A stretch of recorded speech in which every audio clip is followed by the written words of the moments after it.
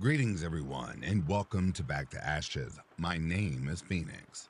For those of you who have not been here or you've been sitting in the shadows, please, if you enjoy what you're hearing, show that subscribe button some love and also making sure to set your notifications to all so you'll be reminded of every time I upload a story. Today's video is going to be a little bit different. You guys know I've done this in the past before and everyone seemed to like it because everyone was getting what they wanted all in one video. And as well, I've got a special guest joining me today. So, without further ado, it is time to go back to ashes. For once we arise from the ashes, we are a bigger, brighter, stronger, and a happier person in the morning. Sit back, relax, kick back, grab a snack, or tuck in and get warm, and prepare for your dose of vocal melatonin entitled True Jumbled Horror Stories. Right after this intro, there will be an ad. I'll read the first story, there will be an ad. And after that, there will be no more ads within this video. Disclaimer, this video is for educational and entertainment purposes.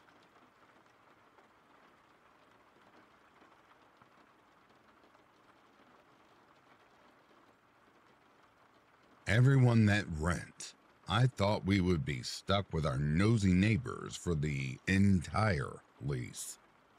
Talk face to face if possible and bring a letter dated, address the problem and hand it to him or the girlfriend. Tape it to the door and take a picture of the door. Don't go more than 2 times, otherwise they could sue you for harassment. Email the property manager or send a certified letter about the problem neighbors. Document everything. Take videos of the items moving or shaking in your apartment. Send another letter to the landlord, or better yet, the owner of the property. If they were being loud after all the above, I call the sheriff's office. They handle noise problems. Calling the non-emergency police doesn't do a thing. The police will tell you to talk to your landlord. Lastly, call your local health department. It is under their umbrella to deal with noise. Hopefully, they will get cited. The property tried to avoid any violations because they may find more problems with the property. Oh, put a digital recorder next to the door. If you can get tapings off the noise and video, you will win. I know the hell you are experiencing. It is not impossible to get the neighbors evicted. Unfortunately, it takes time and proof. Good luck. Please, please don't say there isn't anything you can do. It does take time and proof. Patience and persistence are important. Number 1, written correspondence. Number 2, noise recordings. Number 3, video. And number 4, email property owner. Call the sheriff instead of the police. Call your health department. Be persistent and patient. This is a winning combination.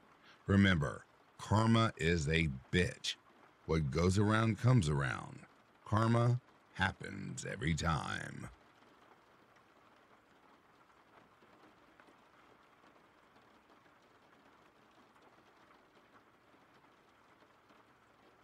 Around 2006-ish, I was driving a flatbed, picked up a load of construction material like drywall, roofing, don't remember, but it was prepackaged in boxes, and I remember having to use my strap protectors on the load. This was in rural Tennessee. Memory is foggy now, but I want to say that it was between Memphis and Nashville, but closer to the intersection of MS, AL, TN state lines. Tarp required, so I strapped everything down, tarped the load, and left the shipper. About 5 miles down the road, in the middle of nowhere woods, on a 2-lane road, I noticed my tarp was flapping in the wind, found a wide shoulder and pulled over just to fix it. I realized that I just flat did a really bad job tarping this load, and decided to redo it on the side of the road. I go to undo the bungee straps, drag the tarps off, roll them all up, climb up on the load, and start unrolling the tarps again. But that's when I see this guy walking down the side of the road, and it's the same side that I'm on, and he's coming towards my truck. I don't think anything about it other than the just keep an eye on him, cause I am in the middle of nowhere, and continue what I'm doing. Around the time I have the tarp set in place and climbing down to start hooking all the bungee straps, this dude is getting close enough that I'm now paying more attention to him than to my tarps on my load. I grab my winch bar and set it on the trailer, where I'm working on just in case. This 8-pound solid metal bar about 4 feet long, tapered to be a blunt point on one end, and a hollow on the other, used to tighten straps and chains, etc. The guy gets to me, and the first thing that I notice is his hair. It's like a mullet, but patchy as fuck.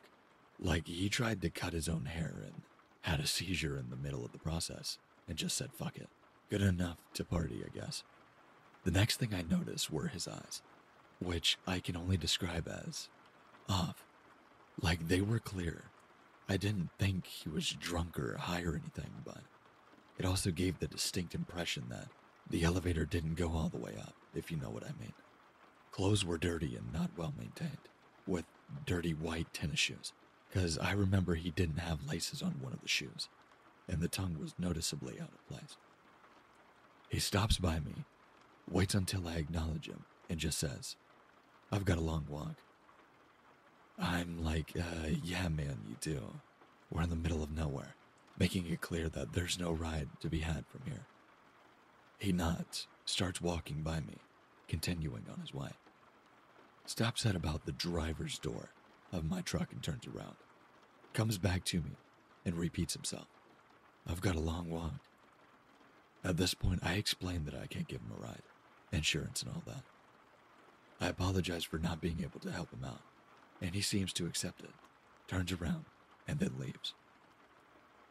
I wait for him to get a little bit ways up from my truck, and I start working on finishing the tarp job. I still keep an eye on him, and he's moving far away from me. As I'm putting on the last bungee strap, I look over and check where he's at, and he's turned around, headed back towards me. Now about 100 yards in front of my truck, and coming back my way. It looked like he was talking on a cell phone, has his hand up on his face, and I can barely make out his mouth moving. His other hand waving, like he's having a conversation with somebody. I finish with the straps, grab my winch bar, and I'm climbing back into the truck, and he is about 10 yards away from me now. As soon as I'm in the cab, I lock the doors and set my winch bar on the passenger seat, just in case. I look at the guy and realize that he's not talking on the phone. He's talking to his own fucking hand, and now I'm nervous, because he doesn't look like he's having a nice, pleasant chat. It looks more of like he's very angry having this conversation. I go to crank the truck up, put it in gear, and just pull off.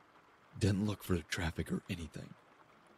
As I pass him, he's just looking at me, still holding his hand up on his head, with this dead-ass look that he's got just staring me down. It truly gave me the creeps. About the time I hit 5th and 6th gear, I looked in my mirror and there was no one there.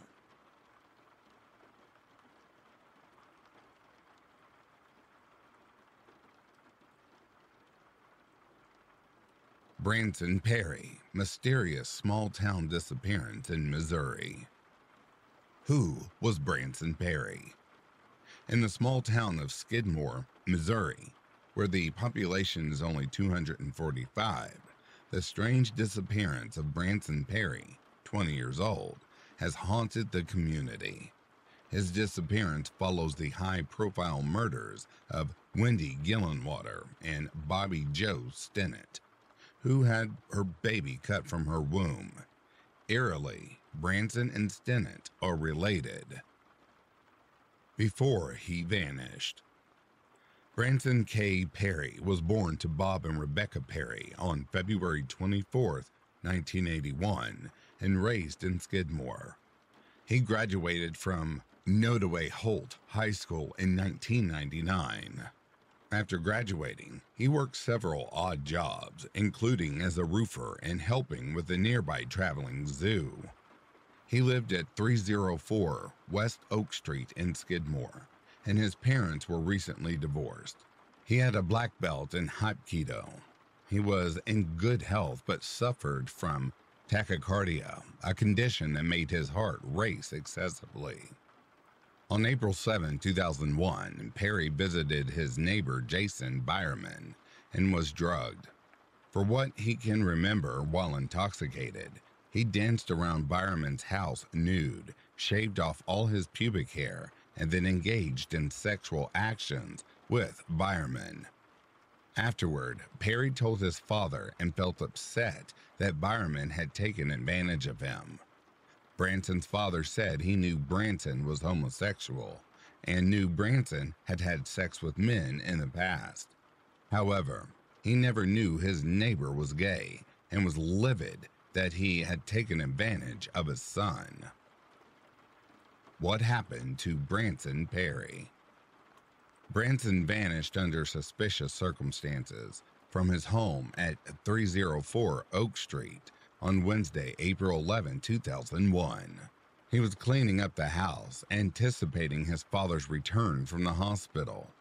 At approximately 3 p.m., Branson told a visiting friend named Jenna that he was going to return a pair of jumper cables to an exterior shed and was never seen again.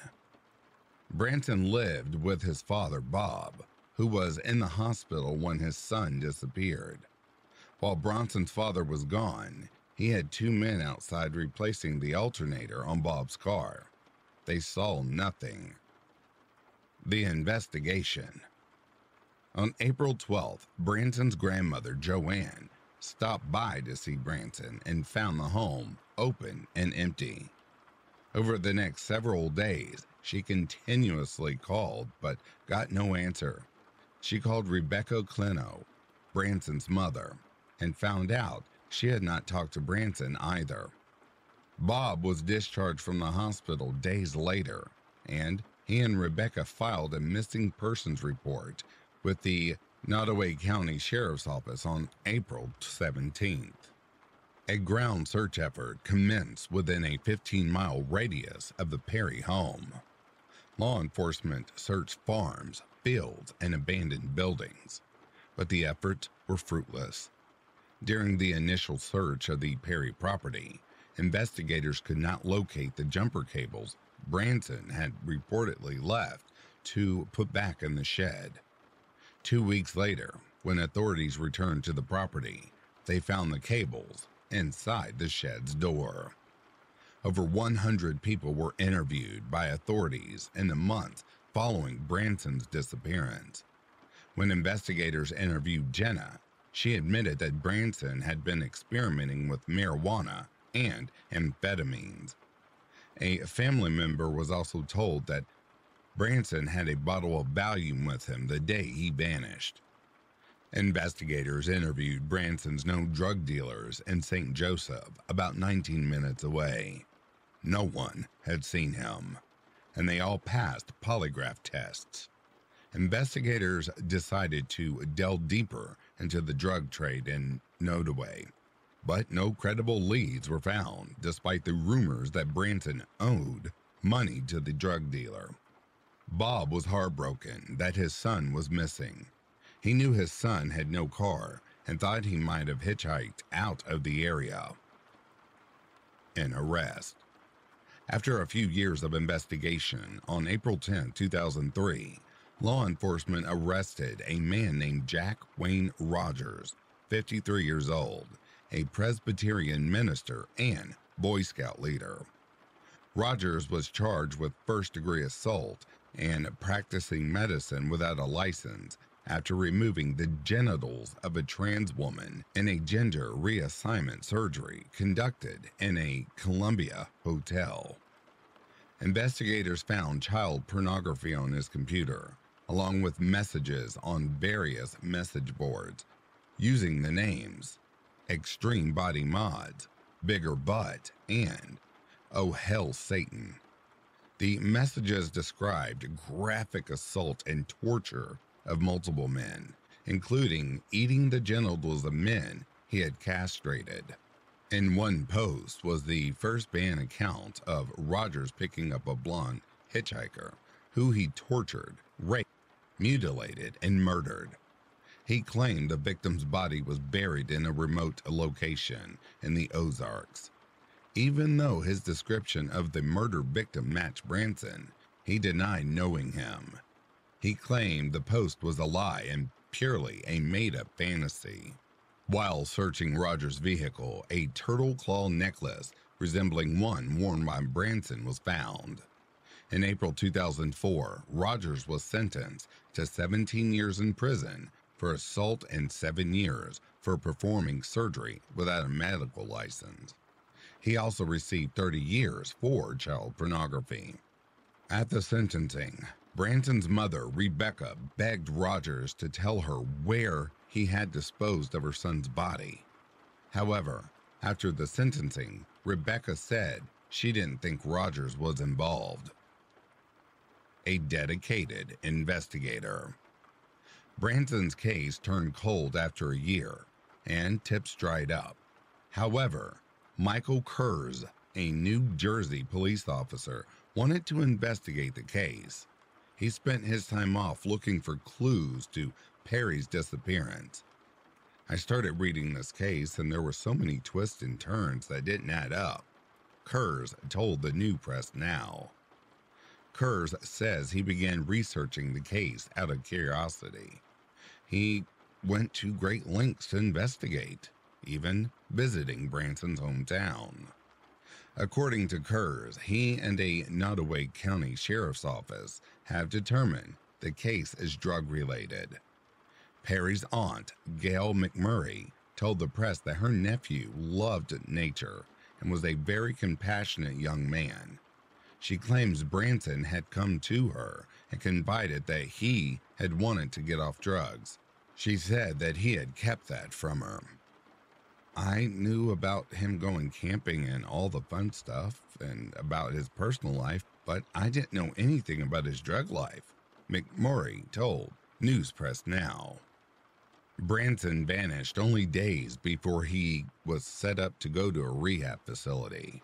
After years of investigation, Kurz and Sheriff Randy Strong said they had a suspect but insufficient evidence to make an arrest. You want to make sure you have as much evidence as you can to get probable cause to make that arrest and send a good, solid, fully investigated case to the court to hopefully get a conviction on that and get some justice, Strong told New Press Now. Kurz said a body would have been discovered for an arrest to happen, but Branson still remains missing.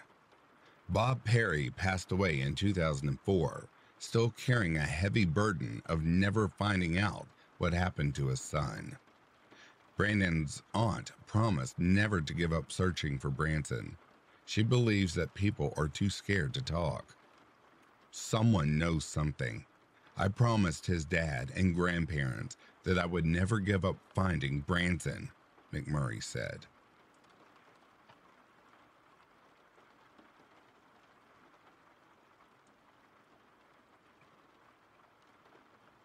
A little background first.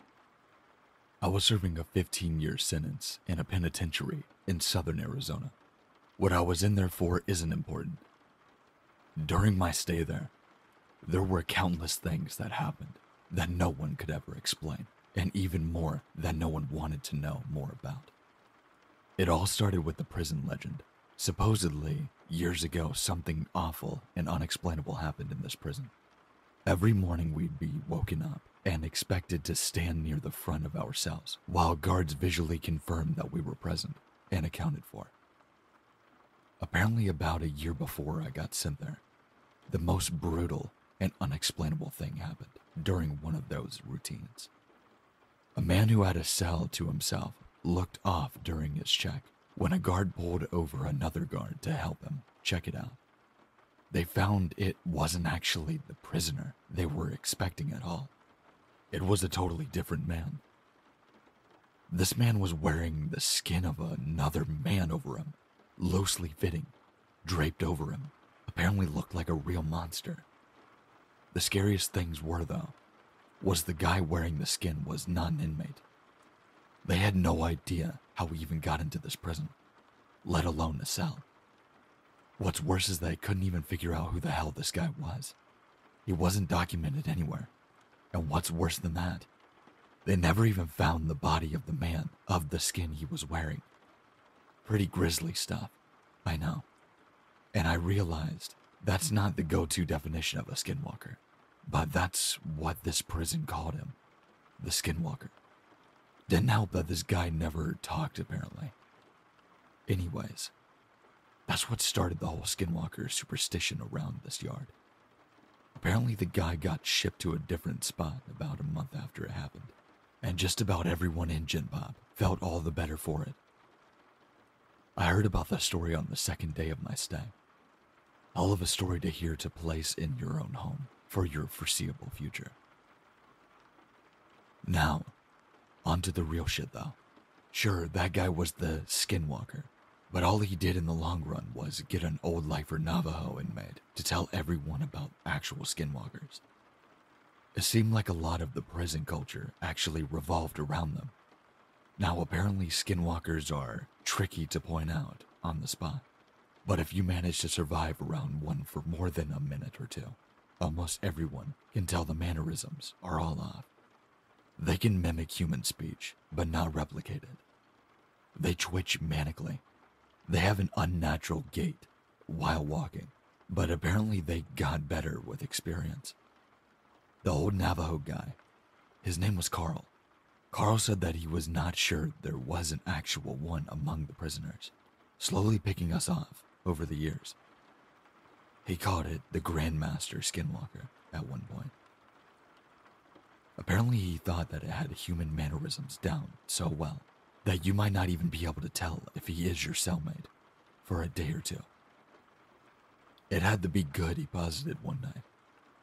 He would expect a skinwalker to jump for any opportunity for a kill, but this one realized it had a revolving door for people to kill coming to it, and masterfully bided its time, as Carl thought for years.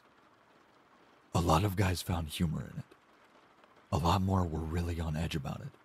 Every once in a while, in prison, people snap. Sometimes you'll find your cellmate swinging in front of your bunk, strung up around the neck by his pant leg. Sometimes you just can't take it anymore, but in our yard, people tended to snap in a very special way. It wouldn't be an outburst at dinner or a silent suicide in the night. Guys would just stop talking, hunch over and shuffle around. Any friendships they had would most likely be thrown out the window. They would turn into a loner during rec time. They would let their hair hang in front of their face. No one liked to talk about it. Like if they did, it would happen to them next. I felt the same way. I didn't know if it was a skinwalker or just people going crazy, but I didn't want to find out. It wasn't clockwork or anything, but every time someone snapped in this way, it wasn't more than just a couple of weeks before they shipped off or transferred to God knows where without anyone knowing beforehand. Then there were the nightmare occurrences. Short, loud bursts of sound echoed through my cell block during all the hours of the night on a regular basis. It sounded like a mix between a pig dying squeals and nails on a chalkboard. Just another thing no one liked to talk about. Even scarier were the shadows and footsteps. The block was dimly illuminated in the night by a few lights hanging from the ceiling outside of the cells. I myself saw shadows fling across my walls on regular occasions when there were definitely no guards near my cell. One time near the end of my sentence, I woke up, looked at my back wall, and found a perfect silhouette of a person standing there. But when I looked, my bunkmate was asleep, and no one was outside of my cell. And the footsteps. Everyone hated the fucking footsteps. They were the scariest part. In the night, sometimes more rarely than the shadows, you would hear ungodly fast footsteps. They sounded like wet feet slapping on the tile floor. Whatever caused them would fly from one end of the block to the other in a dead sprint, Whatever it was inhumanely fast. If you happened to be awake before it started, by the time you heard the footsteps on one side of your cell and whipped your head around to see the thing run by, it sounded like it was 3 cells past you. Everyone hated the footsteps. I agreed. I thought they were the worst. I was released from that place about a month ago, and I have more stories that I can count. I swear it was nearly my turn. About a week before I was discharged, my cellmate and a good friend of mine snapped in that same kind of way. I didn't sleep for an entire week. Well, I did sleep, of course, but never for more than a few minutes at a time.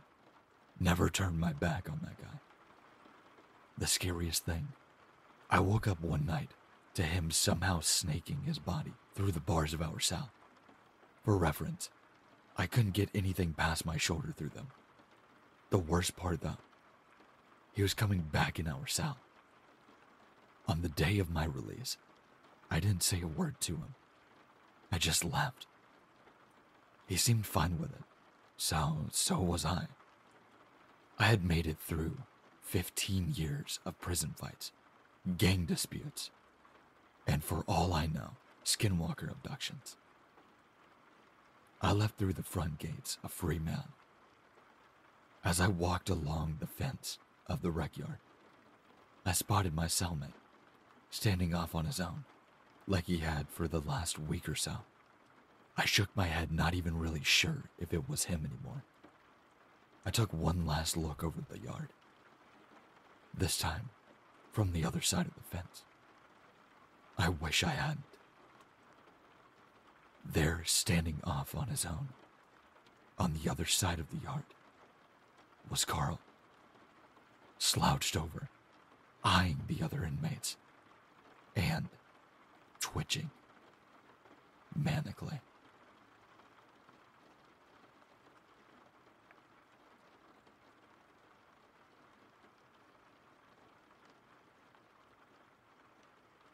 We grew up in a small Midwestern factory town. Snowy, freezing winters and sweltering hot summers. My parents, my mom and stepdad, barely made ends meet. We moved from trailer home to cramped apartment multiple times, over and over. When I was in 4th grade, my family finally bought a house. Not just any house, an enormous one. Only problem was that the house was split into a triplex, meaning 3 families could live there in separate quarters. Since we were still dirt poor, my parents, of course, had to rent out 2 of the 3. This meant that our family of 6 lived in a 2-bedroom shack section of the home. The second bedroom was really just a living room off the kitchen, which I shared with my sister and younger brother. The door to our home was in the kitchen. My dog, Pepe, was a natural-born protector. Pepe weighed about 10 pounds, but he didn't let anything past his sight without an alert. It's 3 a.m. on a 100-degree August night. 0 air conditioning. Windows with too many holes in the screens to leave open. The Midwest equals mosquitoes. Fans are running full blast throughout the space. I wake up to Pepe barking ferociously at the end of my bed. At first, I just stared at him and asked him to quiet down, figuring he had heard a noise from one of the neighbors. Then, I heard a shuffle from the kitchen. I turned left and started to try and focus past the bright light over the kitchen sink. Then, I saw something move slightly, and upon meeting each other's gaze, they freeze. There were 2 men standing in my kitchen. I will never forget their looks on their faces to this day. We just stared at each other for what felt like minutes. Pepe didn't back down, but he also wasn't about to leave his post at the end of my bed. We had saved Pepe from an abusive home earlier that year in the freezing winter. He took his job back pretty seriously. His bark was so loud, and I couldn't even think to scream. My naked mother suddenly flies out of the bedroom next to ours, screaming at the two men. All I remember from her is screaming, confrontation, and her chest swinging wildly in the bright glare of the kitchen light. The tallest man, at least 6'5", quietly looks at her and says, "Wrong house." Connects eyes with me, and they both ran and exited, never to be seen again. My parents decided after that we should start locking our door at night. They justified the men by saying that they were probably looking for the neighbors, and they didn't call the police. Creepy men in my bedroom at 3 a.m. Let's not ever meet again.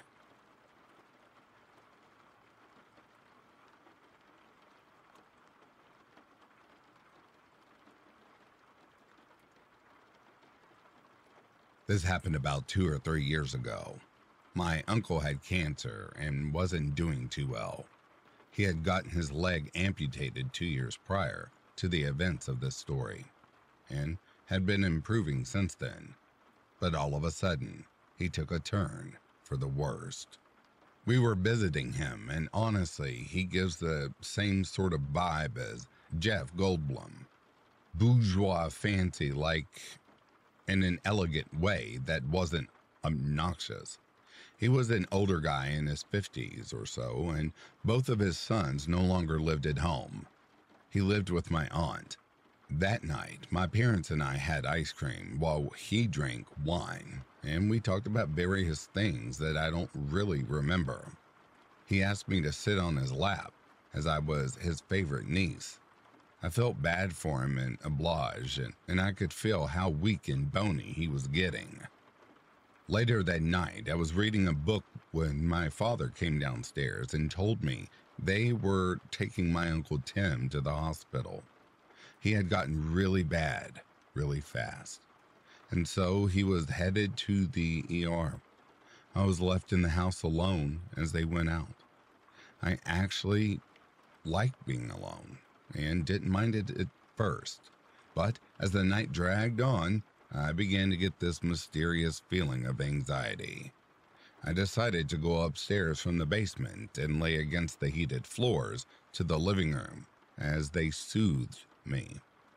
From the living room, there was a sliding glass door with a view of the backyard. In fact, anyone in the backyard could see right into the living room. I was playing this rhythm game on my 3DS, and so I had my earbuds in, when suddenly I felt the anxiety return. This time it was much worse, to the point where I called my dad to ask when he was coming back home. He didn't pick up, so I texted him. When I looked up, I saw something odd in the backyard, despite it being very late in the night.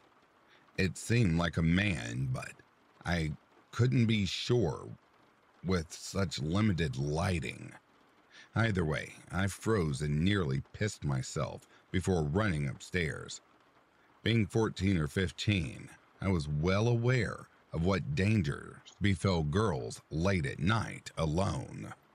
I ran upstairs and considered calling the police, but I didn't want to attract any attention when my uncle deserves a quiet end. I knew he wasn't going to go through with this. Instead, I decided to peek through the shades of one of my bedroom windows. A man walked into the dim light by the porch, looked right into the glass door. I was about 5 seconds away from passing out due to fright. He was a tall sort of fella with dark clothes. I'm pretty sure it was summer, since I remember noting how odd it was that he was wearing a thick scarf. However, I couldn't see his face or anything detailed about him. I began to call my father again, but the call wasn't going through. He was at the hospital, and in certain places, I assumed they don't have cellular service. I figured maybe it was a gardener. My uncle was wealthy after all, and it wouldn't have surprised me that he hired someone. I know it's stupid to think that looking back now, but I really don't want to be a nuisance when my uncle was dying. The moment the man circled around to the front of the house, I ran down the stairs and headed to the basement. The stairs downstairs to the first floor were on the other side of the house, but the stairs to the basement were in the kitchen, in plain view of the patio glass door. I was so scared that I locked myself in the cramped space under the stairs. It was a sort of small place with a hole in the wall, and where a film projector was. It could play movies on the screen downstairs, and you went into the cupboard underneath the stairs to use the projector. I had enough room, even with the old toys thrown in there, once my cousins had gotten too old. I suddenly froze when I heard the patio door slide open. It was quiet, but the entire house was silent. It could have been maybe my family, but why would they be using the back door? I just knew that it was the man from out back, and I immediately started breathing quickly. I could hear footsteps upstairs and things move. At one point, he was right above me, his feet echoing on the stairs. It was dark in the basement though, and thankfully, the door was rather nondescript. After a few minutes, he went back upstairs. I think he was in the house for maybe 15 to 20 minutes, though it felt like hours when I was in there. Once I heard the door slide shut, I waited for about 5 minutes or so until my ADHD couldn't take it any longer, and I went upstairs. The man was gone, and the house was mostly intact. There were a few things missing or out of place, however. A few hours later, at around 3 a.m., my father came back and asked why the house was like this. I said it was my fault, and he chewed me out for being a nuisance when my uncle was in critical condition. I never told anyone that up until now, and what really happened, since I just didn't feel comfortable sharing before now, and at the time I remained silent, as I didn't want to put any more on my aunt's plate. Even thinking about that now, it's pants-shedding terrifying. Oddly enough, the house burned down a month or two after my uncle passed. I think it was a lit stove or something, but I don't remember the details. My aunt survived as she wasn't home, but she's been moving house to house since then. I really feel bad for having to come out of retirement. Sometimes I wonder if that man came back and lit the stove, and I don't like to entertain that thought.